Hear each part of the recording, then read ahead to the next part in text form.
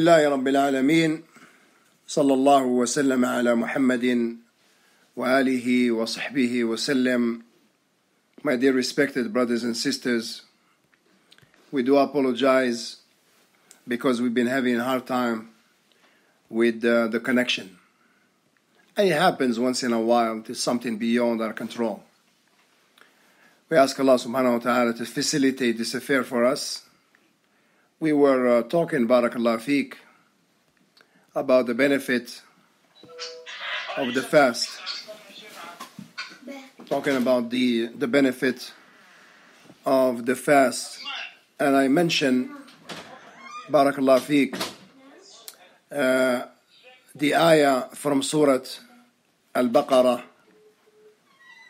Allah subhanahu wa ta'ala said, يا أيها الذين آمنوا كتب عليكم الصيام كما كتب على الذين من قبلكم لعلكم تتقون. Who you who believe, fasting has been prescribed on you as it was prescribed on those before you, so that you can learn to attain at-taqwa, so that you can attain at-taqwa. So this is the reason why fasting is obligatory upon us. It's not just to torture our bodies and to become hungry and to become thirsty and the like. It's beyond that. It's beyond that. So not only do you abstain from food and drink and your desires and the like, but also you abstain from that which is haram, like lying, like backbiting, tail carrying, and slandering people, and speaking ill about the people, and accusing innocent people and the like. All these matters are haram in Ramadan and outside Ramadan. But in Ramadan is even worse. Is even worse. Because this is a sacred month. The month where a servant is supposed to be very watchful of what he or she does, because you don't want to lose your reward. You don't want to lose the reward after fasting and breaking the fast and doing the same thing over and over and reciting Al-Quran.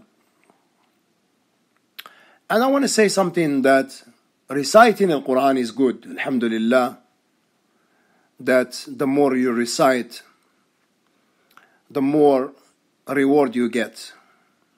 For every letter that you recite, then Allah subhanahu wa ta'ala reward you 10 times for every letter that you recite. Allah subhanahu wa ta'ala reward you 10 times. But at the same time, Al-Quran was revealed to the Messenger of Allah sallallahu alaihi wasallam so that we can implement it. And the Messenger of Allah sallallahu alaihi wasallam, he mentioned this in the hadith. He said, وَالْقُرْآنُ حُجَّةٌ لَكَ وَعَلَيْكَ. And the Quran is either an argument for you or against you. So if you put it to practice and you implement it, then the Quran will be for you. Will be for you, and they will intercede for you, as it came in the hadith of the Prophet sallallahu alaihi wasallam, that the Quran was siyam, fasting, they intercede for the believer on the day of the judgment. So we have to benefit from the Quran. We benefit from the recitation, and also we benefit from the implementation of that recitation. The Quran, some of it is Tawheed. Allah subhanahu wa ta'ala speaks about Tawheed al-Rububiyyah and speaks about Tawheed al-Uluhiyyah and the Tawheed of His names and attributes. And He also commands, subhanahu wa ta'ala, do this, don't do this. So there is a command and there is a prohibition. So we have to comply with the commandment of Allah subhanahu wa ta'ala. And we have to refrain from the prohibition that Allah subhanahu wa ta'ala prohibited us to do. So if we comply with the commandment of Allah subhanahu wa ta'ala and we refrain from the prohibition, then we have implemented the Quran. And if we don't, we will be like the children of Israel. Allah subhanahu wa ta'ala condemned them in the Quran in Surah Al-Jumu'ah. Allah subhanahu wa ta'ala says, مثل الذين حملوا التوراة ثم لم يحملوها كمثل الحمار يحمل أسفارا. The similitude of those who were supposed to carry out the Torah, but they did not carry it out, they did not implement it. It's like a donkey carrying loads of books. The donkey is not going to benefit from the loads of books. Likewise, the one who does not implement Al-Quran will be like that donkey who's carrying loads of books, but the donkey is not benefiting from those books. So we don't want to be like the children of Israel. Al-Quran is not only for recitation, but also for implementation. So we have to put this, we have to take this seriously and think about it. That the Quran is not only for recitation, but also for implementation. Inshallah ta'ala, we're going to take some time now to answer some questions some of the brothers sent. One of the brothers is saying, Assalamu alaikum, wa alaikum assalam wa rahmatullahi wa barakatuhu. He said, his family is in Guyana, currently has zero income due to the COVID-19. Is it permissible for me to send my zakat al-mal to them and it will be counted? It is permissible, barakallahu fikum. It is permissible to send zakat al-mal to your family. To your family, even if they were parents. Because the origin, if you spend on them, if you spend on your parents, you don't give them the zakat. This is what the scholars have mentioned. If you spend on them, then you don't give them the zakat. But if you don't spend on them and they are needy, like this, what you mentioned, then you give them your zakat, zakat al-mal. They are more worthy of it than someone who is an outsider. Also, another brother, he sent a question. Assalamu alaikum wa rahmatullahi wa barakatuhu. He said, when my son was reciting in Salat al-Taraweeh and was finishing Surah Al-A'raf, the last ayah was a sajda, so he made the sajda and came back up and started Surah Al-Anfal. When the last ayah of the surah is a sajda, are you allowed to make the sajda and come back up and perform ruku'? Or must you recite something afterwards before going for ruku'? Either way is fine. Either way is fine. So if you go back up, if you wish, you can make ruku'. Naam.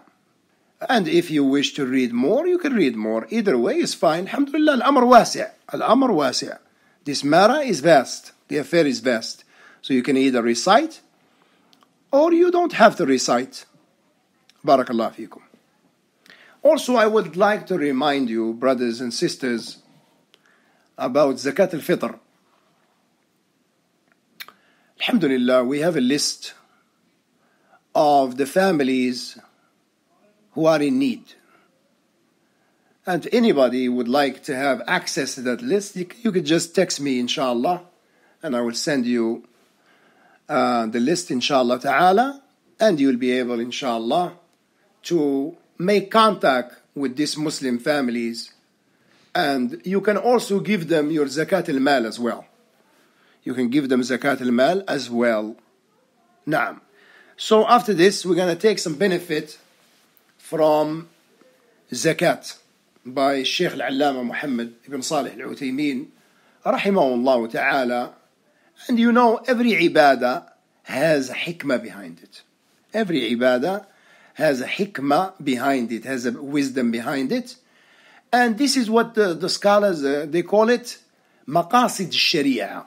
Maqasid al-sharia. The intent of the legislation, the intent of the legislator. Why did Allah subhanahu wa ta'ala commanded us to give the zakat? Look at the benefit that Sheikh Muhammad ibn Salih al-Uthaymeen rahimahullah ta'ala mentioned. He said the first benefit, it is abiding by one of the pillars of Islam, upon which rests an individual prosperity in this worldly life and in the hereafter. So first of all, you have to look at it as something that Allah subhanahu wa ta'ala commanded you to do. He commanded you to do. And this is a pillar of Islam. This is the third pillar of Islam after the salat.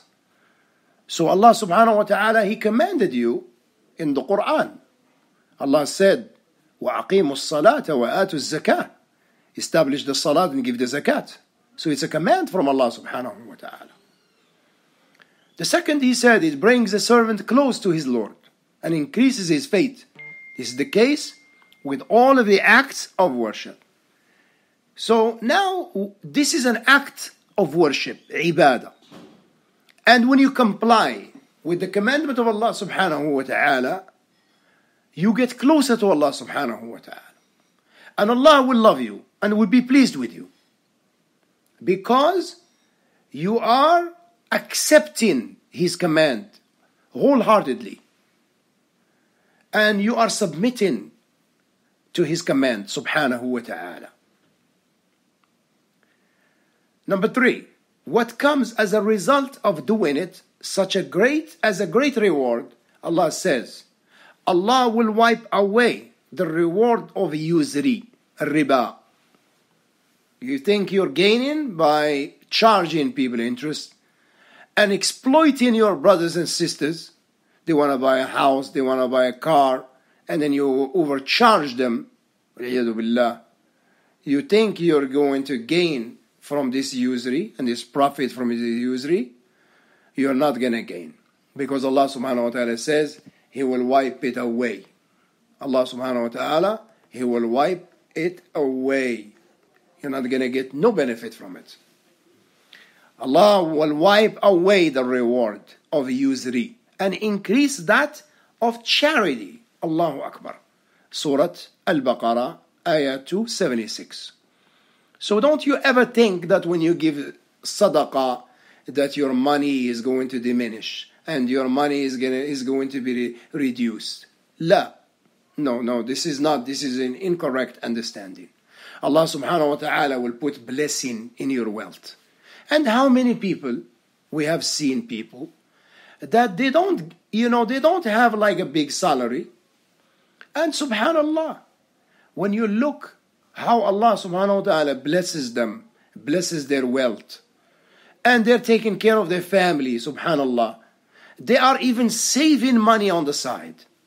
Because Allah subhanahu wa ta'ala puts barakah in their wealth, and they give their zakat.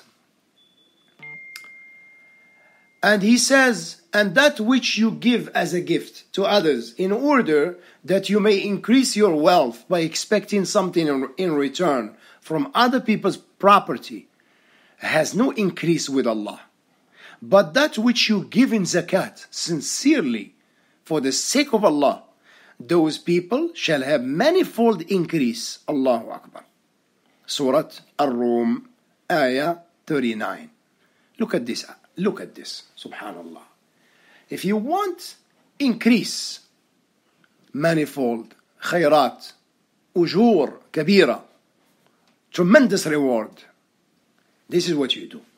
You give zakat. The Prophet ﷺ said, whoever gives away charity the size of a date, which is earned lawfully, shows you the superiority of earning halal job. Since Allah only accepts the good lawful things, Allah will indeed take it with His right hand and cause it to grow for its owner, just as one of you raises up his colt to the point that the charity will become like the size of a mountain, brothers and sisters. Reported by Al-Bukhari and Muslim. Wallahi, this is enough. Look at this. Look at this tremendous reward that you get. Allahu Akbar. You give the size of a date. But Allah subhanahu wa ta'ala, He multiplies it for you because it's coming from a sincere heart. It's coming from a sincere heart. And you're doing it for the pleasure of Allah subhanahu wa ta'ala. You're not seeking the reward from the person that you give it to. Yes, he's your brother in Islam, your sister in Islam. They're destitute. They're less fortunate than you. Allah blessed you more than them. Yeah, I can understand that. But you're dealing with Allah subhanahu wa ta'ala. When Aisha radiallahu anha, when she used to give the sadaqah, she will perfume the dirham. You know, the dirham that she would give the sadaqah. She will perfume it before she puts it in the hand of the needy person or the beggar. And she was asked, why do you do that? She said, I put it in the hand of Allah before I put it in the hand of the miskin. Look, it's salaf. And Al-Hasan al-Basri, rahimahullah, used to give sugar in sadaqah. He used to give sugar. So they asked him, why do you give sugar? He said, Allah said in the Quran, in Surah Al-Imran, لَن تَنَالُوا الْبِرَّ حَتَّى تُنْفِقُوا مِمَّا تُحِبُّونَ. You will not achieve righteousness until you give out fi sabilillah from what you love. How many people give from what they love? Some people, they give their leftovers. Very old clothes, tattered. They want to just get rid of them and then they give them to the poor and needy, miskin. Subhanallah, you wouldn't like those to yourself. How would you like it to somebody else? Especially a miskin. You buy them nice clothing. You want to see them smiling.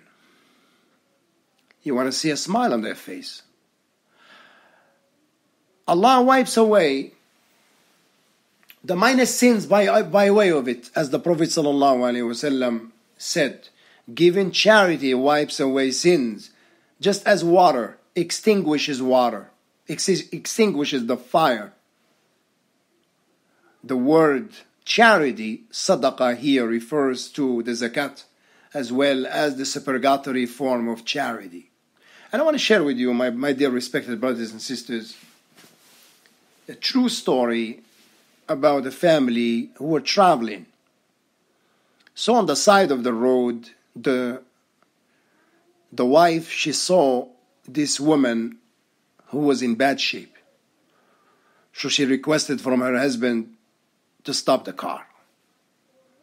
Her husband was kind of reluctant, but she convinced him, walillahi alhamd, and he stopped the car. So she went to this lady and she took care of her need. She was in desperate need. So she took care of her need. She went back to the car and they resumed their travel. And suddenly, the husband who was behind the wheel dozed off. Subhanallah, he dozed off while he's driving. And then the phone, his wife's phone, started ringing, but his wife's phone was not there. So someone called, his phone started ringing. So he woke up, he was startled. When he woke up, alhamdulillah, he started saying Allahu Akbar. So his wife was like wondering, why are you saying Allahu Akbar? He said, Allah saved us from death. We were going to die. Alhamdulillah, for the grace of Allah subhanahu wa ta'ala, that ringtone, subhanallah, when I received that ringtone, I woke up because I actually dozed off. So Allah subhanahu wa ta'ala saved them from dying. Allahu Akbar. Then it was the lady on the side of the road. She said, "Sir, your wife left her phone with me." So they went back. They retrieved their phone. Look, subhanallah, how Allah subhanahu wa ta'ala saved this family from al-maut, death, because of sadaqah that they gave. And this reminds me, barakallah fikum, of the hadith of the Prophet sallallahu alaihi wasallam. He said, "Sana'i'u al-ma'ruf taqi masari' as-su'." He said, sallallahu alaihi wasallam, "Sana'i' al-ma'ruf," doing good to the people, taking good care of the people, doing favors for the people. Allah repels through them calamities. Allahu Akbar. So when you do good deeds, rest assured that you're going to win. You will win in this world and you will win in the next world. And don't you ever underestimate a small deed. And don't you ever underestimate a sin as well. So we should always think about the superiority of these good deeds. The Shaykh rahimahullah ta'ala, Shaykh al-Allama ibn Uthaymeen, he said from the benefit it has on a person's character, it causes him to follow the way of the generous individuals, possessing kindness. Allahu Akbar. So even if you're not one of them, the fact that you are complying with the commandment of Allah and you're purifying yourself from stinginess, most likely you're on the road to become one of the most righteous people. And you're going to be a very generous person. It will change you from being selfish to being someone who cares about others. Number 2, giving the zakat requires a person to characterize himself with the attribute of mercy and sympathy towards his destitute brothers. And Allah shows mercy to those who have mercy on others. The Messenger of Allah sallallahu alaihi wasallam, he said, "Irhamu man fil ard, yarhamkum man fis sama." Show mercy to those who are upon the earth.